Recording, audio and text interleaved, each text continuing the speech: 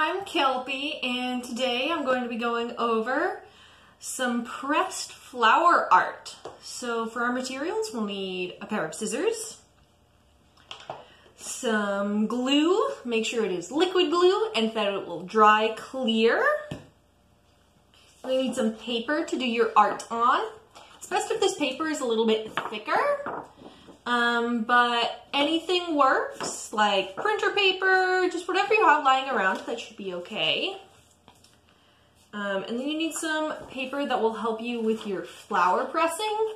It really doesn't matter what this paper is. I'm going to be using some printer paper. Newspaper works really well. Any scrap paper that you were going to throw away. Just whatever you have lying around. And then you're going to need a heavy flat surface or object. Books work really well. I'm going to be using signed Scenic Wonders of America. Textbooks work well if you don't have a really heavy book. You can put something that's flat and then put a lot of heavy objects on top of that. As long as you have a flat surface and then enough weight to press down your flowers and leaves. Obviously you need flowers and leaves. I already went out and gathered some. I just have some simple dandelions. This is some bleeding heart. The leaf from a bleeding heart. This is some bugleweed. And a little bit of sword fern. If you're picking anything from a flower bed, make sure to ask before you do that. Dandelions are fair game. You don't need to ask anybody about those. So let's get pressing some flowers. And take one piece of paper and arrange your flowers and leaves. Make sure that the way you are placing them down is a way that you like, because that's the way they will be forever once they're pressed. So I'm going to cut off a lot of the stem of this dandelion, see if I can have it lay more flat like that. We'll see. Okay. This one I think I'm going to have laying down like that. And give them a little bit of room so they don't stick to each other. These ones I think I'm going to separate the bleeding heart from the stem. They look really nice when they're away.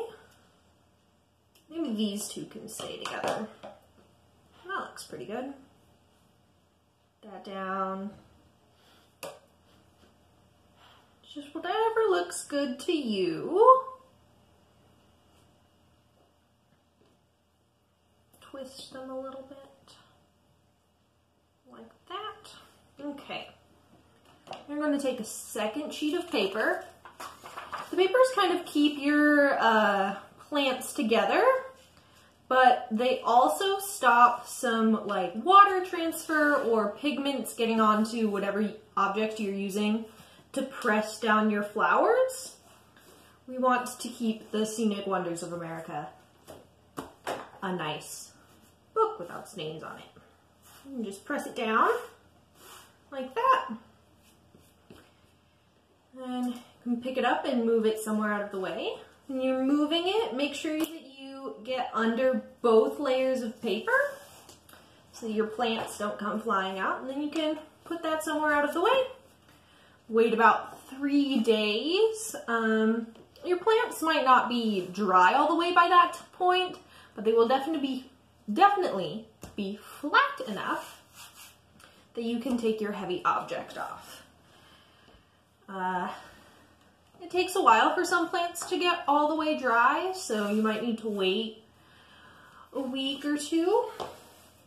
Luckily, we don't have to wait that long because I have some flowers and leaves that I already dried. There's a lot of some rose petals on here. These ones are not flat. You don't need to flatten them out if you want to use them for art. I'm going to make a bookmark today. So I'm going to take this piece of paper, whoop, let's not have those fly away. Cut it to a bookmark shape.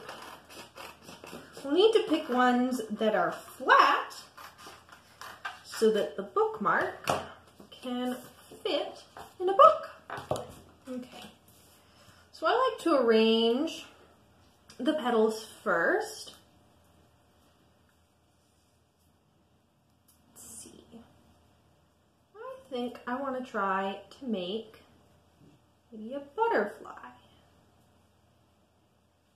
Just do half of butterfly, maybe another butterfly over here. You can see that.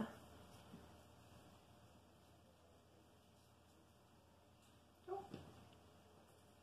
Maybe this butterfly is facing this way. Just going to do a very simple design. Little butterfly. Okay. 2 little butterflies. Now I'm happy with that placement, so now I'm going to just glue them down. Don't need a whole lot of glue. These are very delicate. So I like to just put the glue down where I want them first, and then put the petal on top. You can just move it gently with your finger. Move it around. It's okay if the glue is not all the way to the edges. Just don't want it flying off of there. There we go.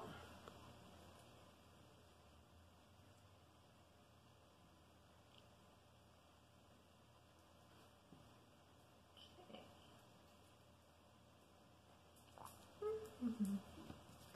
You can make bookmarks, you can make a picture. Whatever you feel like doing. Okay, the last petal. Put it right down there. Don't need a whole lot of glue. It's not very thick. Stay on pretty well. Okay. That's how they look right now. To make them look even more like butterflies, I'm going to take just a colored pencil. Don't be afraid to mix mediums with these. You can decide that you're just going to use flowers, or you can use some writing utensils, or maybe some paints. Whatever you feel like using, that petal keeps slipping.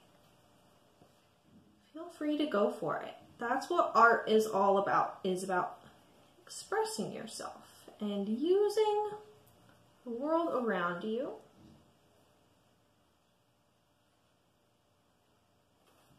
Okay. And there's my little butterfly bookmark. If you make any art, you can share it with your teachers, and maybe they can share with the rest of the class, or you can share it with just the people who are around. Have fun, be creative, and get out there and do some art.